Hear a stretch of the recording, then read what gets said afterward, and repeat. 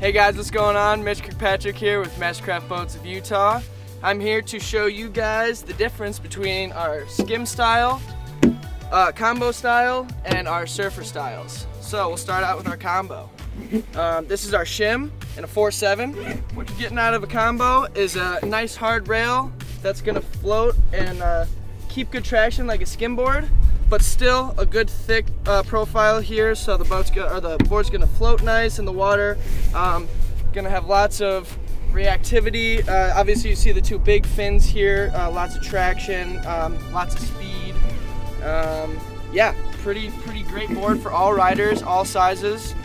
Great thing to start on to learn to figure out which style you want to lean more towards. Next we'll move into our skimmer style. As you can see, a much more narrow profile here. Hard rail to keep your traction, real little fin in the back so you can break it loose, do your spins, generate a lot of speed, and stay in the wave. And then finally here we have got surf style. Obviously you can see it resembles more of an ocean surfer.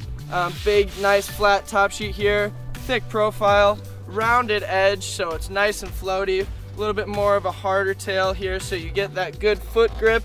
Again with the deep fins, so you got lots of traction, lots of push, lots of grab. Really fun board to ride. Can't really go wrong with either one in the line.